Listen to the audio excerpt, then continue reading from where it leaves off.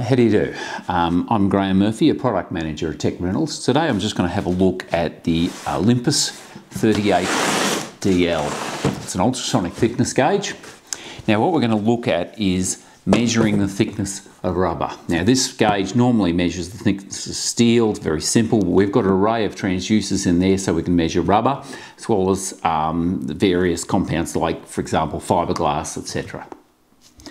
Okay, in the kit we've got, here's the gauge itself. We've got a power supply for recharging. Got a little bit of couplant. If you're doing a lot you may need more. Just as a trick, in the back of the box here is, there's a couple of manuals, etc., which we'll refer to a little later. And as well as that, this is the standard gauge we use for measuring steel, etc. It's a twin gauge, and then we've also got all these other gauges which are other transducers, sorry, for measuring the other materials. Okay, now what we're going to do today is measure the thickness of this rubber. Now this is a piece of conveyor belt. I've turned around, I measure the thickness. You'd normally do it with calipers or whatever. It's a 20mm piece. Now, first thing I've got to do is work out which transducer to use. Now, this is a document which is in the lid of the box. When you look through this document, you'll find there's various materials listed and it tells you which particular transducer. In this case, we're using the M1036 because we can do 20 to 35mm thick rubber. The M1036 needs to be in HP mode. So I now have to find the M1036 amongst the transducers. Okay, so in here, now I pull this out and written on the top here is the fact that this is the, it's a bit hard to see, it's the M1036, is it? Yes, M1036. Got a whole heap of other transducers in there for different applications. So I've got to now grab the cable, the appropriate cable out of there, pull this part off, etc. Now, first thing I'll do, that's the wrong cable. I need the cable, this cable here. So I will now connect this up to the instrument. Now there's a couple of inputs on the instrument. Select the right hand one when you're using a single transducer. There we go, down there. Now, put this material on. Now, I need to now run the instrument up. Okay, I push the on-off button. The instrument switches on. Now, I've got to recall the correct transducer, the M1036.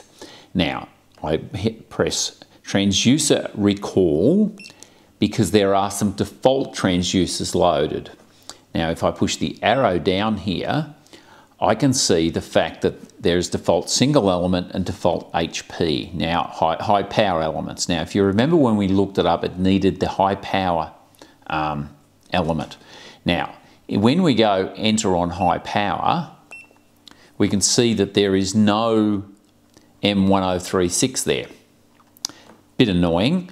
So if you press transducer recall to bring this up again, and we'll go, if we go single element without the high power and we go enter on that, you can see that there the M1036 is a 2.25 megahertz.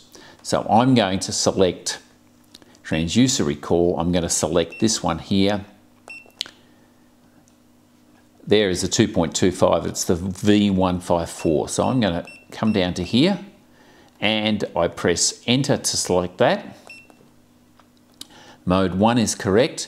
Now if we push the enter key, enter key, enter key, now I'm on the probe type. Now it says V154, we've got a different element here. So I just push the left arrow and there's the M1036, which is the one. Now I push enter here. Now, this is critical.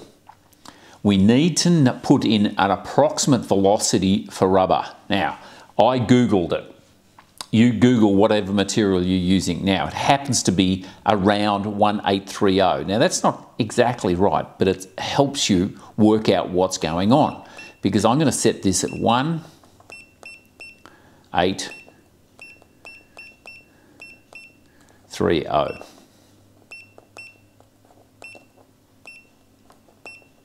All right, that's our approximate sound speed of rubber. We will set this correctly later.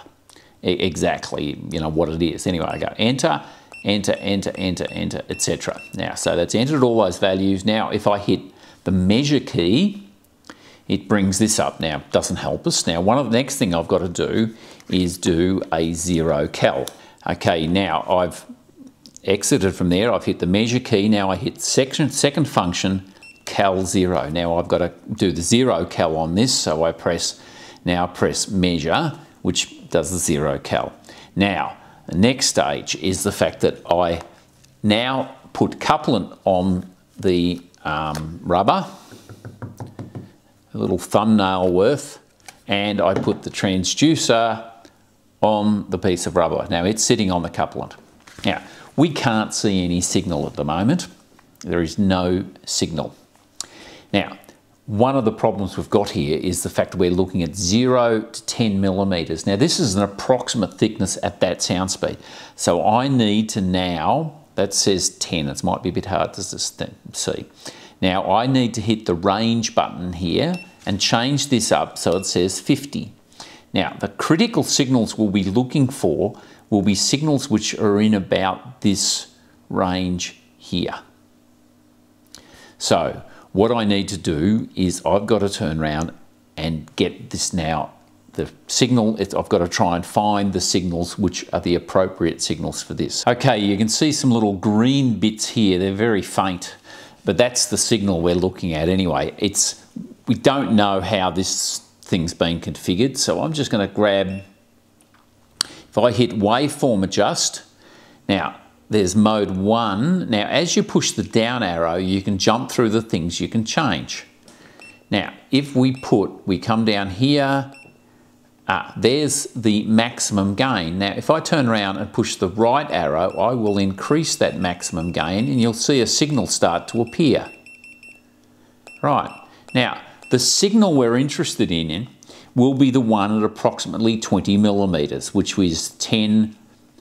It's probably this signal here. That's probably the signal from the far side of the rubber. Okay, so I'm going to turn around. I need to amplify that. Now we do that by adjusting the initial gain and the slope. Now this is a little bit of magic. You've just got to pick values that work, that don't show these, that show that. Now the maximum gain we've set at 57 dB. Now I'm just going to turn around and the next I'll put the down arrow. The initial gain, if you have a look at that, if we turn around, oops, hang on, I hit the up and down arrow instead of maximum gain. Initial gain, now if you adjust that, well that only amplifies the early stuff, that's no good. So I'm just going to bring that back down, arrow down. Now the slope, what happens if we change the slope? Now I hit the right arrow here, now it's making it more vertical. Now you can see the slope changing there. Gee, oop, hang on, I went too far. Here we come back a bit. When we come back here, lo and behold, we're starting to see nice and clearly that signal that we're interested in. So I'm going to come back again up to the maximum gain. Now I hit right angle right there and crank it a little bit and there. Oh, hang on, right.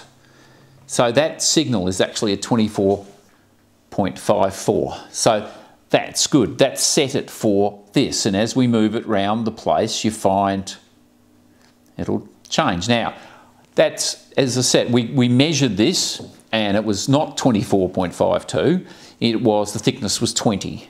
So now the next thing I've got to do is push cal velocity, which is a little button down here. I put cal velocity.